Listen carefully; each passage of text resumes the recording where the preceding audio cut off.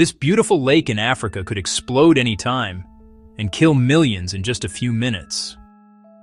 Before we dive in, make sure to subscribe to NeoFactX for more hidden truths, strange science, and shocking world facts. Lake Kivu sits between Rwanda and Congo, and under its calm surface lies billions of tons of trapped methane and carbon dioxide. If an earthquake or volcano shakes the lake, those gases could suddenly explode, releasing a toxic cloud that wipes out everything nearby. But instead of waiting for disaster, Rwanda is extracting the methane to create clean electricity, turning a deadly threat into a power source for the future.